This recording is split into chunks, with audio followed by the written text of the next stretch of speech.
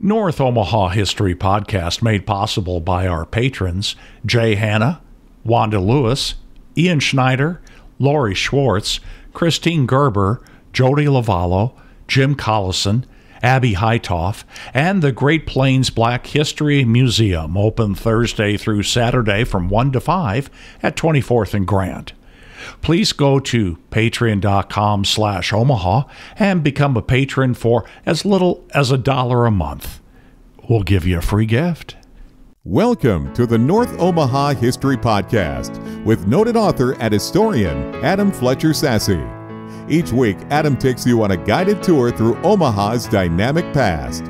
Imagine it's December 2nd, 1863. You're standing in the cold with major dignitaries like A.J. Poppleton, Augustus Kountze at Creighton, John Redick, and A.J. Hanscom. Everyone's there to break ground on the much-anticipated Union Pacific Railroad, which will provide the first transcontinental railroad in the United States. And you're in Carter Lake at the south end of Locust. And it's in an area that doesn't exist anymore, Adam? So, Steve, this mucky area south of Locust that was part of Carter Lake, it eventually got dried up and moved out, and we don't exactly know where that landing spot was. But regardless, at that point in the 1860s, they said, hey, this is where the Union Pacific Railroad is going to start. And it was right there in the North Omaha Bottoms. The North Omaha Bottoms weren't a magic place. They weren't that special or pretty. And sometimes they actually got kind of gross, because the area wasn't really well suited for development. If you can imagine, the end of Carter Lake at one point connected all the way to the Missouri River. Everything in between that spot, when the Great Flood happened in 1877, everything in between the river and the lake was just mucky and muddy and yuck. So it sat below the riverbanks in some spots and was called the Bottoms, or the Second Bottoms. It was a mile or two wide, and there were little hills on it, and little trees, and little muck here and there.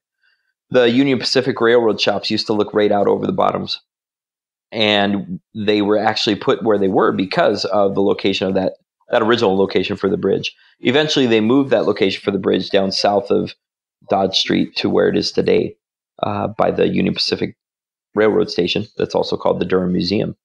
But the railroads, they immediately saw that whole area of the North Omaha Bottoms as being useful to their operations, because they could build on crappy land and get away with it, because all that they were doing was maintaining their operations. So we had a rail yard put in by the Union Pacific just north of their shops. Today it's east of North 16th Street and north of Nicholas, down by 11th Street. The yards have been cut back a lot, but at one point there were 1,000 cars going in and out of the yards every day for maintenance and for trackage, movement, all kinds of different things. The Webster Street Station was built by a big railroad company right there, not the Union Pacific, but what eventually became the Missouri Pacific. And the Webster Street Station had both passengers and a different freight station right there, as well as Union Pacific Freight Station was right there. So lots of different railroad infrastructure right in that area, the North Omaha Bottoms. There were also hotels and cafes, as light industry, factories, warehouses, and all kinds of things that came into that little area that was between today what we'd see as North 16th and North 5th Street, from about Abbott Drive north to Locust Street. And if a person can visualize that area, you know that there are a lot of warehouses that are still down there. The city of Omaha wanted to develop the area more strategic, though, and in 1917 they started laying down streets in that area. There was Grace Street and Clark Street, Seward and Nicholas. North 11th Street became the only throughway today, but originally North 5th, North 9th, and a variety of other streets used to cut all the way through, North 13th especially. The Bottoms were really debated about, though, because it was hard to figure out which state owned them, Nebraska or Iowa, and big companies didn't really want to build on the land until they were sure that they were going to own it. Well, ironically, the residential developers stayed away from that area in general, except for low-income people. There were tents and shacks and a lot of other rough places built down in the North Omaha bottoms. The paupers were there, the poor and the destitute. It was so bad down there, Steve, that in 1906, the Omaha Bee ran an expose that was called "Christmas Never Comes to the North Omaha Bottoms." Christmas never comes to the North Omaha Bottoms. They had pictures of hovels made of scrap lumber and canvas tent villages and all kinds of rough living conditions, or destitute mothers looking disheveled and sad and dirty, and children in ratted, tattered clothes, old people who stood around in pools of stagnant water with the railroad running right in front of their door. The police were called down to the bottoms all the time for the constant fighting, according to the newspaper article, and the writer said that they were recording their findings without a lot of hyperbole. So they knew the risk of portraying it as being rough, but also believed that they were telling the truth. They said that the bottoms were poor, quote, poor in the fullest, most inclusive sense of the term. And in 1917, when not a lot of people had them in their homes, the writer said that sometimes animals lived with the people, with, quote, dogs, chicken, geese, and children common to all. Because, children, they were just another pet to have at that point. So all kinds of rough living that was happening down there. The kids from the North Omaha Bottoms went to 3 schools. They went to Lake, Sherman, and Cass schools. At those schools, visiting nurses would come, and they would bring clothing for the students. And this is the way that a lot of the kids who lived down in the bottoms got clothes. There were wars down in the bottoms that were reported on by the paper. A man named George Green fought with J.F. Martin for years, and it sounded like a land dispute, but it went on all the way until they died. There were fistfights, there was gunfire, there were even bombs that were launched at each other's houses. It was rough living down in the North Omaha Bottoms, Steve. The railroads frequently tried to, quote, compel people to leave, either by using the sheriffs or their own bulls who went down and roughed up the people who were living there. They'd push over the shacks and do all kinds of heinous things to kick people out.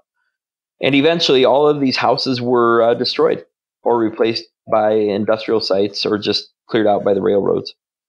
And the bottoms dried up at one point.